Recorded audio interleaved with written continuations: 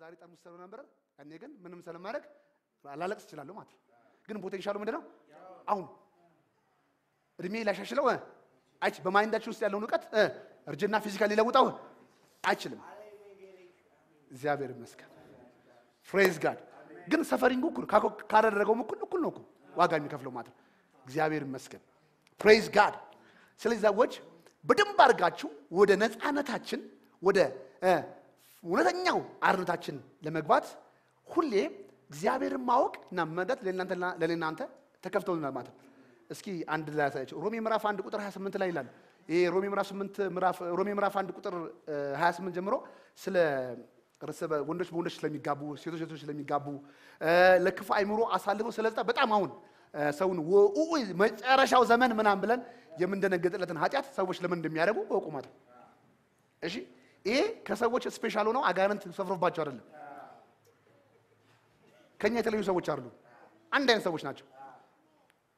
አይደል ግን ምንድነው ያ ለዚህ አይምሮ ተላልፈው የሰጡት 28 ላይ እግዚአብሔርን ማወቅ አይጠቅምም ብለው ስላሰቡ praise god እግዚአብሔር ማወቅ ምንድነው አይጠቅምም ብለው አሰቡ ስለዚህ እግዚአብሔርን ማወቅ ከሌለ ሰው ውስጥ አርነት ሊመጣ አይችልም ወደኛ ነፃነት ሊመጣው ምንድነው ማለት ነው እውነትን ታውቃላችሁ እውነትን ምንድነው ኢየሱስ ክርስቶስ እውነትን ካወቃችሁ እናንተ ባሮች አትሆኑም ምን ተባለ ለማን ባሪያው ነው እውነትን እስካላወቃችሁ ድረስ ባሮች ናችሁ አለው ኢየሱስ ተናደዱ ማለት ለምን እውነትን ታውቃላችሁ እውነትን ምንድነው ናርነት ያወጣችኋል ስለዚህ ነፃነት ያለው በእውነት ውስጥ ነው praise god ከዚህም በላይ በሐሳባቸው እግዚአብሔርን ማወቅ አይጠቅምም በማለታቸው መደረግ የማይገባው እንዲያደርጉ እግዚአብሔር ለማይረባ አእምሮ አሳልፎ ሰጣቸው አያችሁ እግዚአብሔርን ማወቅ በሐሳባቸው አይጠቅምም ብለው ስላሰቡ አያችሁ ይሄንን ነው ተባለ ኢየሱስ ምን አለ ሮሜ ዮሐንስ ወንጌል 8:31 እና 34 አንብልኝ 8:31 እና 34 praise god እግዚአብሔርን ማወቅ ለኔ ቫልዩ አለው እግዚአብሔርን ማወቅ ለኔ ህይወት ነው እግዚአብሔርን ማወቅ ለኔ ብርታት ነው እግዚአብሔርን ማወቅ ለኔ ፍቅር ነው እግዚአብሔርን በማወቅ ነው ያንን መወርሰው እግዚአብሔር ማወቅ ማለት እኮ አብ ወልድ መንፈስ ቅዱስ ተቀምጧል በስታ ስድስቱ አማን ነው አይደለም የእሱን ህይወት አንተ ጋር እንዲጋባ ማድረግ ማለት የሚጋባ ዕውቀት ማለት እሱ ጋር ፍቅር ካለ አንተ ጋር እንዲኖር ማለት ማወቅ የሚለው ልክ ቤተሰቦቻችን ውስጥ አውቀነው የምናደርገው ያ ማለት ኢምፓርቴሽን ያለው ዕውቀት ማለት ያ ፋሚሊ አንተ ውስጥ የሚያጋባው ባንተ ቋንቋ ባንተ ስሜት ላይ የሚጋባው ዕውቀት ነው ስለዚህ እግዚአብሔር ማወቅ ማለት ይሄን ነው እንጂ ማለት ነው ኢየሱስ በሆነ 3000 ዘመን ላይ መጥቶ ምድር ላይ ተሰቅሏል የሚለው ዕውቀት አይደለም ማለት ከዛ አይደለም አንተ ህይወት ላይ የሚተገበር የሚጋባ አንድ አይነት የቤተሰባዊነት ዕውቀት ማለት እሱ ዘንድ ያለው ነገር አንተ ሲገኝ እግዚአብሔርን ታውቃለህ ይባላል ስለዚህ እግዚአብሔር ኢየሱስ በዛሬ 2000 ዓመት መጥቶ ሞቷል እንዲያመጣው 12 ደቀ መዛሙርት ነው ብለህ አውቀህ ዛሬ የምትኖርበት ዕውቀት ያልቆና የምታውቀው ነገር ሌላ ነው ትክክለኛ እግዚአብሔር አወቀው የሚለው የምትኖረው ህይወት ነው በመንፈስ ዓለም ላይ አወቀው የሚባለው ምን የምታደርገው ነው አሁን የምትራመድበት በኑሮ ላይ በሀገር ላይ ስለ ቤተሰብ ስለሆነ እኔንም ብለ የምታስበው ሰብ ምን ይባላል ያ ዕውቀት ይባላል ለምሳሌ እኔ ስለ ኮምፒውተር አውቃለሁ ግን ይሄ ዕውቀቴ ሊሰራ አይችልም ስላልተማርኩ ኮምፒውተር የሆነ ኪቦርድ ያለው ሶፍትዌር ሃርድዌር ምናምን ይችላል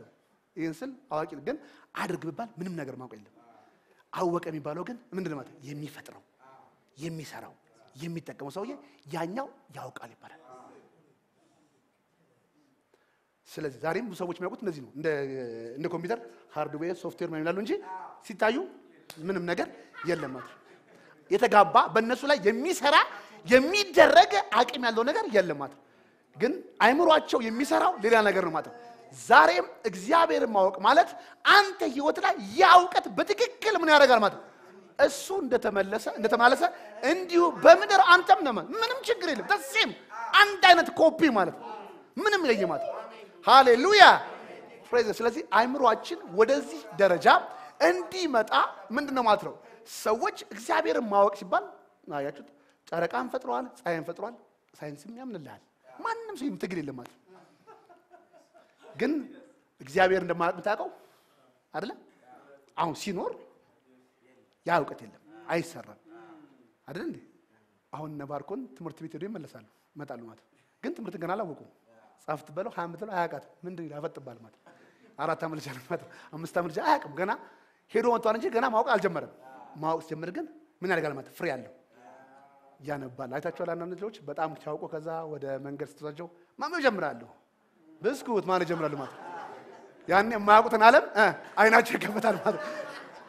ስለዚህ ዛሬ ዕውቀት አይነህን ምን ያደርጋል ማለት ይገልጣል ማለት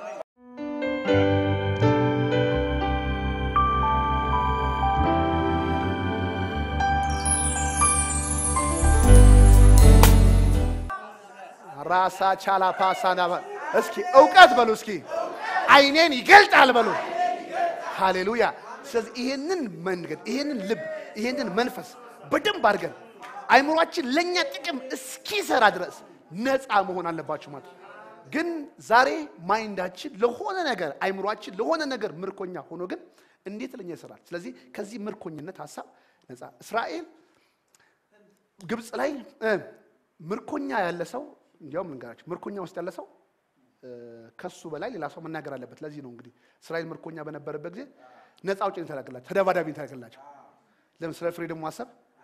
አይችልም ሌላ ስለሱ በራሱ ማይንድ ራሱ ሊሰራ አይችልም በሙሴ ማይንድ ነበር የሚሰራው ማለት ስለዚህ ሙሴ ሄዶ ለነሱን ወክሎ ፈርዖን ጋር ይደባደባል ማለት እነሱ ፈጽሞ ያስባችሁ በሰከንድ ዛሬ ደስታሉ ቀጥሎ ሀዘን ውስጥ ይገባሉ ማለት ስለዚህ ዛሬ ምርኮኛ አይምሮ ያለው ሰው ሁሌ ምን ማለት ነው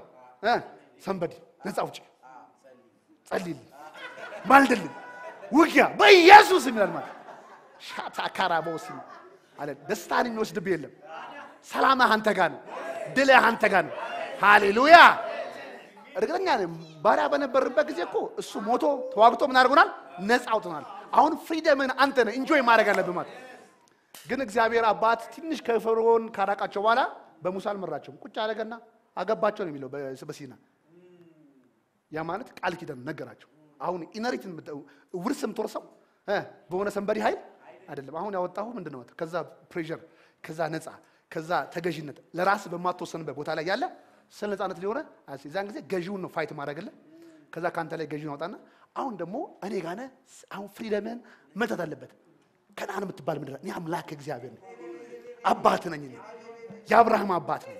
የይስሐቅ አባት ነኝ መልካም አባት ነኝ አበላሃለሁ አጠጣሃለሁ ርስት አሁን ዋጣ ይነን ቃል ለዚህ ነው እግዚአብሔር ቃል ኪዳን መስጠት ጀመረ ማለት ወርዱን በልብ ውስጥ ማስገባት ጀመረ ማለት ጌታ ይመስገን ለዚህ አንዳንድ ሰዎች ይሁን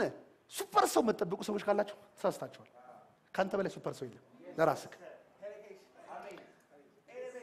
ምንም ነገር የለም ስለዚህ ለራስህ አንተ በቂ ጀግና ነህ አሁን ይሄንን ቃል ወሰደውና ለራስህ አድርገው ማለት ሃሌሉያ እና ችግርን ደግሞ ፋይት ማድረግ አለበት ከትልቅ ነገር አይደለም ጥቂት ከሚባሉ ነገሮች ህይወቴ ላይ አንተን እኔን በየሰዓቱ በየሰዓቱ እኔ ህይወቴ ላይ የሚገዙ ሐሳቦች ብሬክ ማድረግ አለብኝ የምፈልገውን ነገር መናገር አለብኝ የምፈልገውን ነገር መስጠት አለብኝ የምፈልገውን ነገር ሰውነቴን ሰሚት አለ አስገዝቼ ለእውነት ማስገዛት አለብኝ ለደስታ ማስገዛት አለብኝ ለፍቅር ማስገዛት አለብኝ ለመልካም አንደበት የራሱ ለኔ መጥቀም አለበት ክፉ ወሬ ማውራት የለበትም ፌስቡክ ችግር ካለበት መተው አለብን ሁላችንም ሊጠቅመን የሚችለው ነገሮች ሁሉ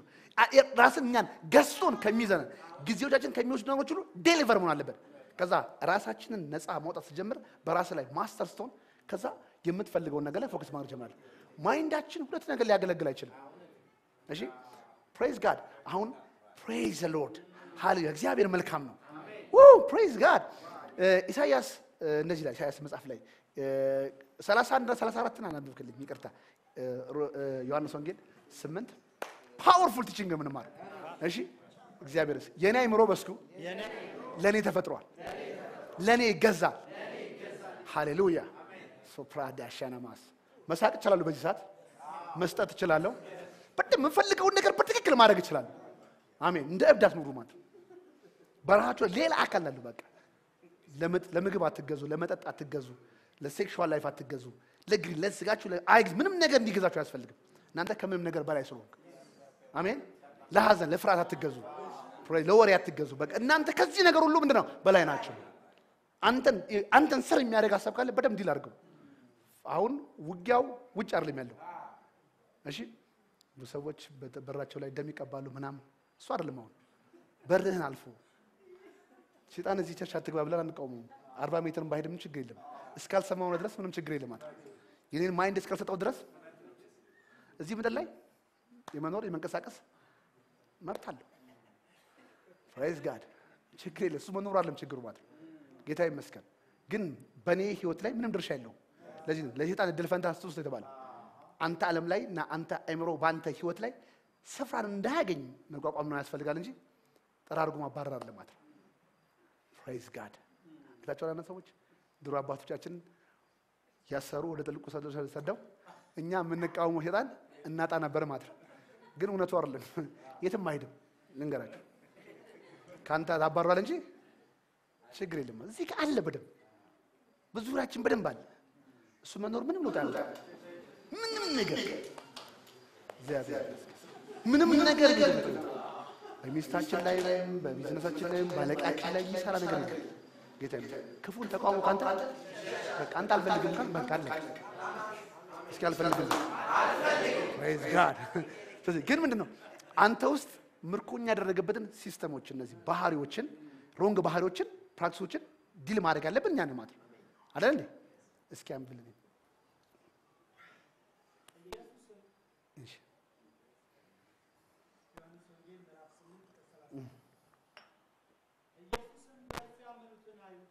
ያላቸው በትምህርቴ ብትጸኑ እናንተ በእውነት ደቀ መዛሙርቴ ናችሁ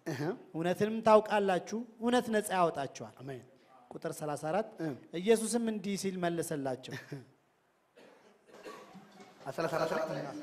እንዲህ ሲል መለሰላቸው እውነት እላችኋለሁ ኃጢአት የሚያደርግ የኃጢአት ባሪያ ኃጢአት የሚያደርግ ምንድነው ባሪያ ስለዚህ እኔን ካላወቃችሁ አያችሁ የምታደርጉት ምንድነው ኃጢአት ነው ኃጢአት የሚለው ያ ነገሮች አይደሉ ማለት እግዚአብሔር ላንተና ለኔ ያላሰበው ፕላን ማለት ነው ያንን ማለት ነው ሐዘን ኃጢአት ምን ይባላል ማለት በሽታ ኃጢአት ነው ኃጢአት ይባላል ሰው እግዚአብሔር ለሰው ያላሰበው ፍጻሜ ማለት ነው እሺ እንድትኖር ያልፈቀደው ነገር ማለት ኃጢአት ማለት ሰው የተሰራለት መንገድ ጎዳና ምን ያደርጋል ሲስት ማለት በጤንነት ተፈጥሮ በምንድነው ሚዘማርክ ማለት ነው አይደል እግዚአብሔር ያስቀመጠልንን ፕላኖችና መንገዶች ታርጌት ሳንመታ ማለት ሚስ እናደርግ ማለት ለደስታ ተፈጥሮ ላዘን ስንኖር በኃጢአት ስንኖር ይባላል ማለት ፕሬዝ ጋድ አሜን ኃጢአት እግዚአብሔር የሚጎዳ ነገር አይደለም ኃጢአት ምንድነው እኔ እናንተ የሚጎዳ ነገር ነው እግዚአብሔር ከራሱ ተነስቶ አንዳች ነገር አያነገርም ኃጢአታችሁ መቀመጫ ሰጠኝ ወጋኝ ነው ያቃጠለኝ ብሎ አይደል የመጣው ማለት ያዳነንም ስለሚወደን ብቻ ነው በኃጢአት መሞት ስለሌለበት ብቻ ነው ሃይማኖት እንደሚለው እግዚአብሔር ነው የሰው ኃጢአት በዛበት ምድር ላይ ክፉ ነገር በዛ አሳዘነው በቃ እሱ ተቃ አልቻለም ስለዚህ ወጣ በቃ ምናምን ብሎ አታስቡ እግዚአብሔር ካልቻለና ገና ትምህርት ያስፈልጋል ማለት መማር አይደለም እግዚአብሔር አንዳች ነገር የሚያደርገው ልጆቹ ስለሆነ ብቻ ስለሚወደን ብቻ አንተ በራስ ዓለማት ስትቸገር ማየት ነው ስለዚህ ያዳን ህይወቱን ሰጥ ያ ህይወት ኃጢአት የለበትም ወይም ህይወትህን አቢዩዝ አታደርግበት የእግዚአብሔር ህይወት አለ አንተን ተጠቅማለህ ሰሚህንም ተጠቅማለህ ህይወትን ተጠቅማለህ ትዳርን ተጠቅማለህ እግዚአብሔር ማወቅ ያለበት ሰው የትኛውም ቦታ ላይ የልማት ምንጭ ነው ብሌሲንግ ነው አሜን በየትኛውም ቦታ ላይ ብትሄዱት ልክ እንደ ውሃ ነው ማለት ነው ስለዚህ ህይወት ሰጪ ነው ማለት የሞተን ነገር መቀስቀስ ይችላል ደስታን ይሰጣል ፍቅር ይሰጣል ታማኝነት ይሰጣል ያለው ሂሊንግ ይሰጣል በቃ መልካም ነገር መስጠቱ አይቀርም ማለት ለምን ሰው ያለውን ነገር ነው ምን የሚያደርገው ስለዚህ አንድ ሰው ደግሞ ውስጡ ላይ የዚህ ዓለም ዕውቀት ካለ ልክ እንደምንጭ ነው ሰው ያለው ነው የሚሰጠው ስለዚህ ያው ክፉን ነገር ምን ያደርጋል ማለት በጽፈቱ በሲስተሙ በምንም ያው ግሪዱን ሰልፍ ወዳድነቱ የራስ ወዳጅነት ያደርጋል ማለት ስለዚህ ዛሬ እግዚአብሔር ማወቅ ወይም ደግሞ እግዚአብሔርን በትክክለኛ መረዳት ወደ አንተ ሲመጣ ይሄ ለሰው ብለህ ትዳሬን ላስተካክል አገልግሎቴን ላስተካክል ብለህ የምታመጣው ይሄ ስም አይደለም ማለት ኔቸር ኑሮ ነው ማለት ህይወት ነው ማለት ከዚህ ውጭ ብትሆነ አትችልም ይሄ ለእንትና አይጠቅምኝ አይደለም ማለት በቃ ናቹራል ህይወት ማለት ነው ዝም ብለህ የምትኖር ህይወት ካሰብከው ያን ነገር ነው ማለት አሜን መውደድ ላንተ ትግል አይደለም መስጠት ላንተ ትግል አይደለም መታዘዝ ላንተ ትግል አይደለም ምህረት ላንተ ትግል ነው ጀስት በቃ ኑሮ ማለትና ዛሬ ምድራችንን ወይ ዓለምን ለመለወጥ የመጀመሪያ መለወጥ ያለበት ማን ነው ማለት አንተና እኔ ስለ ምድር ለውጥ ካሰባችሁ ሰንበድን ከናንተ ወጣ ታስቡ ራስን ጀምር አንተ የምድር አንዱ ማለት ጌታ ይመስገን አንተ ራሱ ዛሬ ኢንፍሉዌንስ የምታደርገው ሰው ቢጠጣ ከብዙ ሰው በላይ ብዙ ሰው ኢንፍሉዌንስ ያደርጋል ስለዚህ አንተ ራስን አካባቢን ከለወጥ ከጀመርክ ከባድ ለውጥ አለ ማለት ደግሞ ለውጦች የሚጋቡ ናቸው ማለት አንተ ውስጥ ያለውን ነገር ሰው በደንብ አድርጎ ይመናል ይይዟል ማለት አይደል አሜን so powerful praise god እጅግ ትልቅ ተጽዕኖ ፈጣሪ ማለት ግን ማይንድክ ዛሬ ያንተ ሐሳብ ለማን ነው የተማረከው ለማን እየሰራ ነው ማለት እግዚአብሔር ለህጠ መልካም ዕውቀት ማለት praise god መሆን አለበት ማለት ሌላው ሰው አለማወቅ እንዴት ዲስትራክሽንስ ሊያስገባው እንደሚችል ፓወርፉል ላሳያችሁ መዝሙር 82 ቁጥር 5 ላይ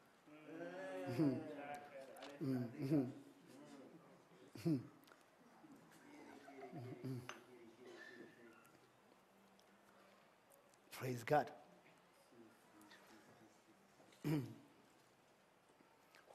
praise god marzaglas damos hallelujah ይህ በሄብሮን የእምነት ሕይወት ቤተክርስቲያን እየተዘጋጀ የሚቀርብ ትምህርት ነው በተጨማሪ በቤተክርስቲያኒቱ የተሰጡ ትምህርቶች ወደ ስፍራችን መመለስ ጸጋ ጽድቅ መለኮታዊ ፈውስ መንፈሳዊ እድገትና ሌሎችም በቤተክርስቲያኒቱ የሚሰጡ ትምህርቶችን ማግኘት የምትፈልጉና በመጽሐፍ ቅዱስ ትምህርት ቤት መማር የምትፈልጉ በ0911 62 27 28 እና በ0923 27 90 57 ይደውሉልን አድራሻችን ከቦሌ ማተሚያ ቤት ፊት ለፊት ባለው የሺህ ህንጻ 50 ሜትር ገባ ብሎ ሄብሮን የእምነት ሕይወት ቤተክርስቲያን መዝሙር 82 ቁጥር 5 ስለዚህ ምርኮኛ ማይንድ ይሁን ሳቋርጥ ብዙ ሐሳቦች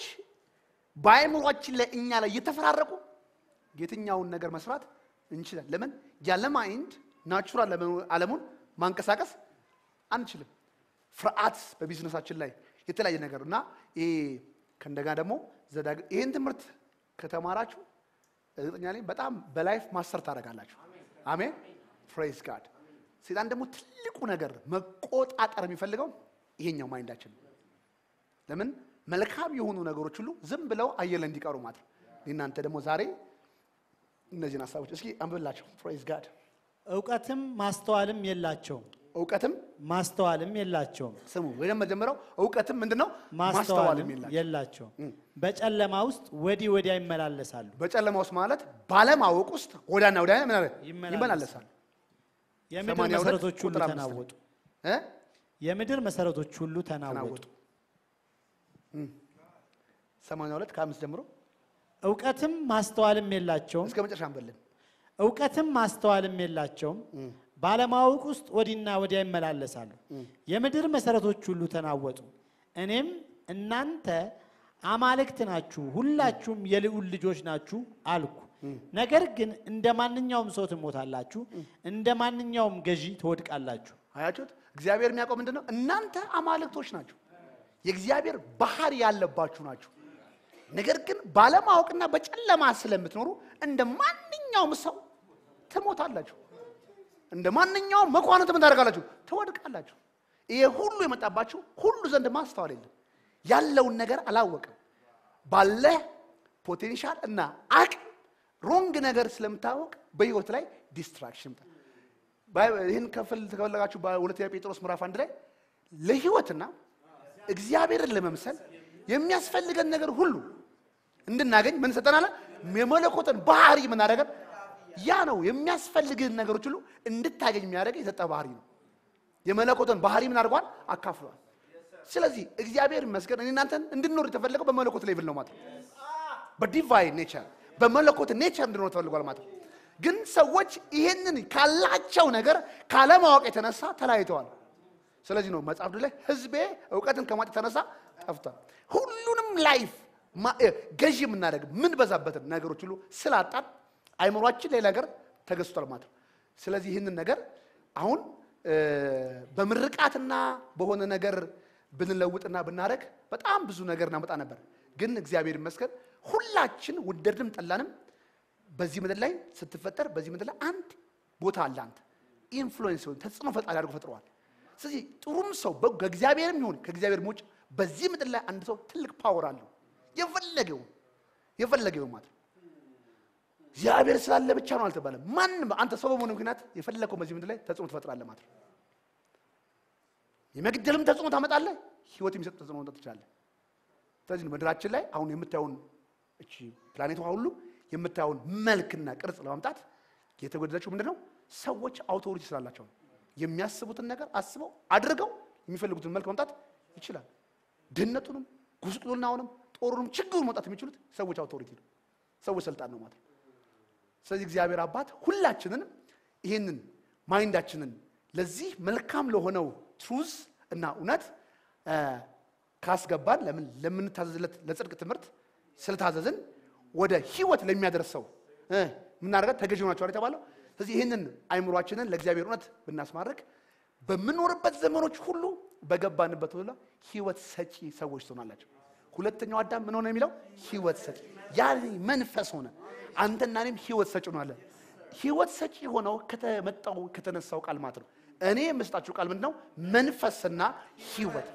ስለዚህ በየትኛውም ቦታ ላይ አንተ ቢዝነስ ላይ ትዳር ላይ ላይፍ አለ ሰዎች ደስ ይሰኛሉ የነካ ሁሉ ለዚህ ጻድቅ ምድር ላይ ሲነግስ እልልታ ይመጣል ለምን አንተ ውስጥ ሐዘን ሊመጣ የምትያካፍለው መንፈስ ፍሪደም ራሱ እንስሳ ራሱ ጻድቅ ሲመራውና ክፉ ሲመራው ራሱ ሃሌሉያ ስለዚህ ዛሬ ጌታ ይመስገን ውስጣችን ደስ ብሎ መኖር እንችል ይሄንን ማወቅ በጣም ያስፈልጋል ስለዚህ ሰዎች ምርኮኛ ከሆኑ ማይንዳቸውን በትክክል ለነሱ መጠቀም ካልቻሉ ፈጽሞ ወደሚቀጥለው መልካም የሆነው መብዛትና መስፋት ወደሚለው መንገድ ውስጥ ሊሻገሩ ለምን የነሱ ነገር ለነሱ ማሰብ አይችልም ስለዚህ ይሄ ደስታ ይሄ ኮንፊደንስ ይሄ ልማት ይሄ መከናወን ውስጣቸው ፊል ያደርጉት አይችሉም ምናልባት ለስሜት ደረጃ ደስ ይላቸው ይችላል ግን ይዞት ሊቆዩ አይችሉም ማለት ስለዚህ ይሄ ከተገዥነት ማይንድ ነው አሁን የመጀመሪያው ነገር ልንገራችሁ ሰው ከተገዥነት ወይ ደግሞ ከምርኮኛነት ማይንድ ነፃ ለመውጣት የመጀመሪያው ነገር ችን ማወቅ አለበት ማለት አሁን ዛሬ ማን እንደሆንክ ማወቅ አለበት አሁን ዛሬ ማን አንተ ነገር አይደለም አሁን ዛሬ ማን ሁሌን ሰውን ምርኮኛ የሚያደርገው ማንነቱን ካለማወቅ ነው ዛሬ ማን ብሎ ራሱን የሚጠራበት ነገር ዕውቀት ለአንድ ነገር ራሱን ባሪ አድርጎ ሊሰጥ ያስገድደዋል ማለት ዛሬ ግን አሁን አንተ ማን እስኪ ዛሬ እኔ ማን ነኝ በሉ እስኪ እቺ ነገር አስማት ማለት አሁን እግዚአብሔር የሚያቀር ዛሬ እኔ ማን ነኝ ስትል አንተን በመታቀበት ሰው በሚያቀው ዕውቀት ሳይሆን እግዚአብሔር አንተን በሚያቀበት ዕውቀት አንተ ዛሬ ማን በገላትያ 5 ላይ ነፃ የወጣ ፍሪደም ውስጥ እውነተኛ ነፃነት ውስጥ የገባ ሰው ነህ አንተ ገላትያ 5 ላይ እንግዲህ በነፃነት እንድንኖር ክርስቶስ ምን አደረገ ነፃ አውጥቷል ስለዚህ ይሄንን ዕውቀት መጀመሪያ ያዝማት ስለዚህ ነፃ ነኝ ፍሪደምን መጀመሪያ ያዝማት ነፃ ወጣው ደግሞ በመረቀት አይደለም አሳያችኋለሁ ማለት ነፃ ወጣ ተብሎ በመዝሙር አይደለም ማለት በትክክለኛው ዋጋ ተከፍሎበት ማለት ስለዚህ አሁን ዛሬ እግዚአብሔር የሚያቀም ምንድነው ገላትያ ምዕራፍ 5:1 ላይ ገና በለማት ማርዳጋዳቫሺ ባዳባ ፕሬዝ ጋድ ሃሌሉያ እስኪ በነፃነት እንድኖር በሉ እስኪ ክርስቶስ ነፃ አውጥቶኛል የነፃነት አስተሳሰብ አለኝ በማንኛውም ነገር ነፃ አውጥቻለሁ ነፃ አውጥቻለሁ ፕሬዝ ጋድ ከዛ ክርስቶስ ነፃ ያወጣን በነፃነት እንድንኖር ነው አሜን ስለዚህ ጸንታችሁ ቁሙ ዳግመኛ በባርነት ቀንበር አትጠመዱ አሜን ዳግመኛ በባርነት ቀንበር ምንድነው አትጣመዱ ስለዚህ አሁን ነፃ ሊያወረጋ የሚችለው የመጀመሪያው ዛሬ አንተ የሆንከው አሁን ያለብን ሱስ አሁን ያለብን ተለያየ ችግሮችን ከማዋሰብ እነሱ ይያሉ አሁን ክርስቶስን ስታመን በክርስቶስ ዓለም ላይ ተባብረህ ያገኘው ነፃነት በደንባስ ከዛ እነሱን ማውራት ሲጀምር ፍሪደም ይመጣል ማለት ነው ጌታ ይመስገን ስለ ጥቂት ሚስቴክ ብታስብ ያን ነገሮችን ካሰብካቸው ሌሎች ነገሮች ይላሉ ማለት ነው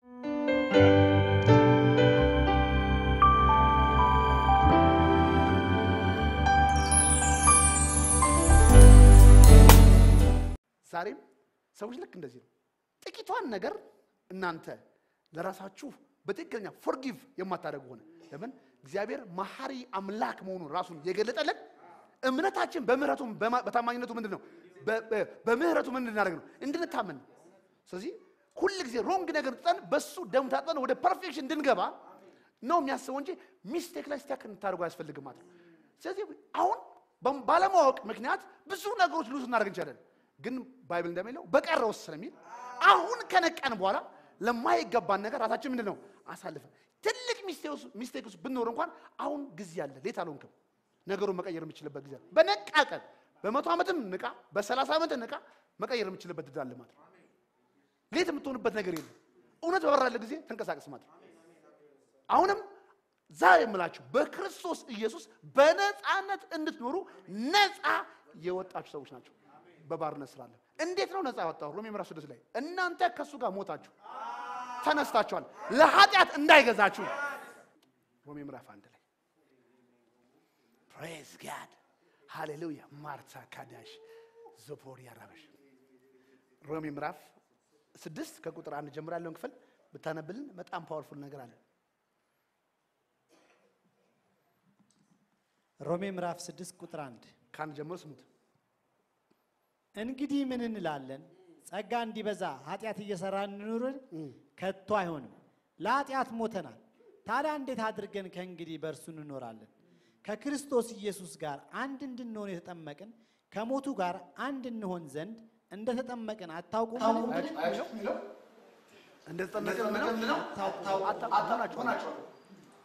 ስለዚህ ክርስቶስ በአብ ከሞት እንደተነሳ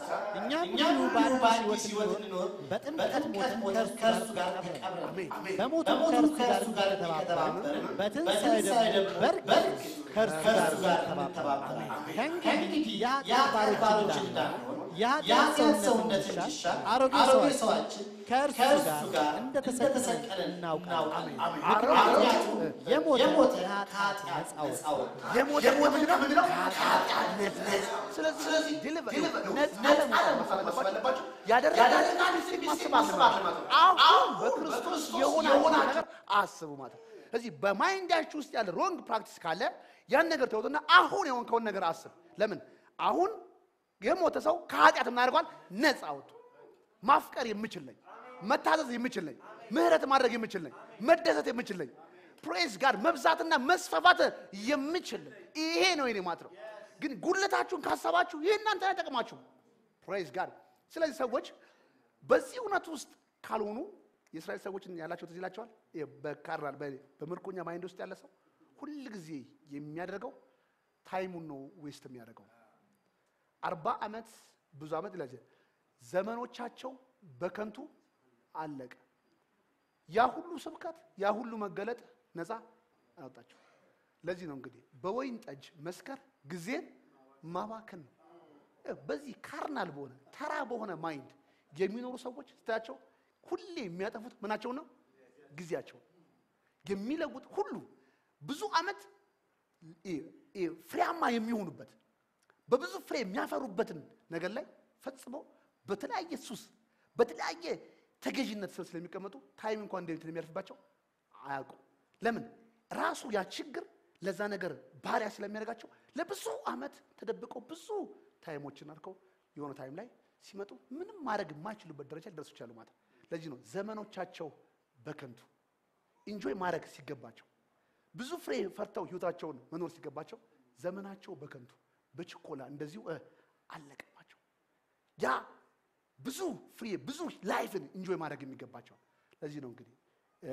በወይን ጠጅ ምንድነው አትስከሩ ለእናንተ የእግዚአብሔር ፍቃድ በመንፈስ ቅዱስ ምን እንዳደረገው እንድትሞሉ ያ የእግዚአብሔር ፍቃድ ላይ ነው የእግዚአብሔር ፍቃድ ላይ አይምሮአችን